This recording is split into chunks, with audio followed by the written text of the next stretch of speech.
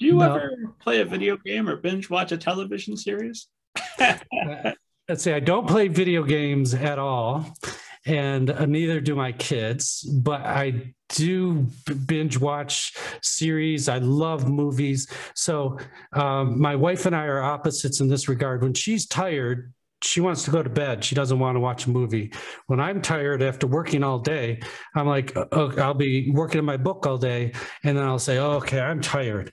I'm going to go watch a movie. So that's what I do when I'm tired, and a movie or a television series. It's a new golden age of television where the television series are super high quality and they're nice and long. And so they can really develop the characters in a way movies can't. So I like both good, high quality television series as well as movies.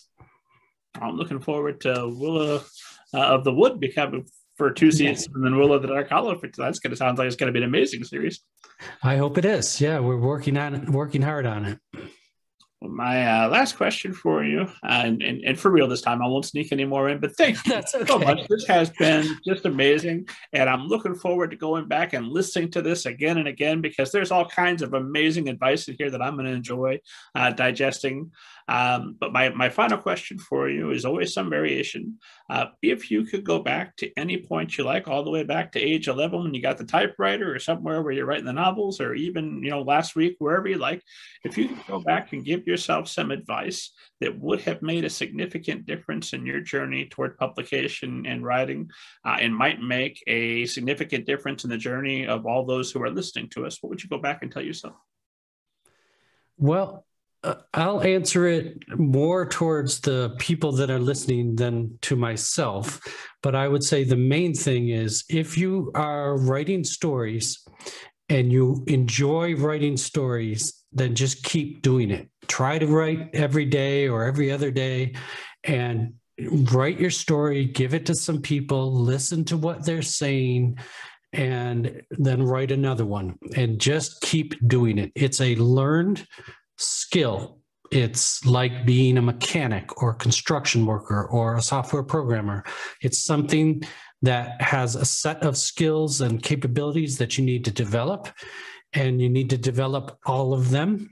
So it took me a long time to realize. I kept thinking, what am I missing? There must be something I'm missing here. And it's just that none of my skills in any of the different areas were sufficient, but with practice and learning, I eventually developed those skills, just like you would if you needed to learn how to fix cars. You have to learn it. It's a physical, mental skill. And so don't think that it's something you're either born with, and you either have it or you don't. It's not like that. It's a skill.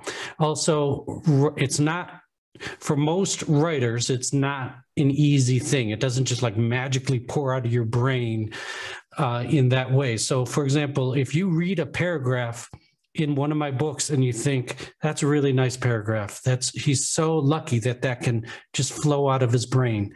I guarantee you, I spent hours working on that paragraph to get it to sound the way it sounds.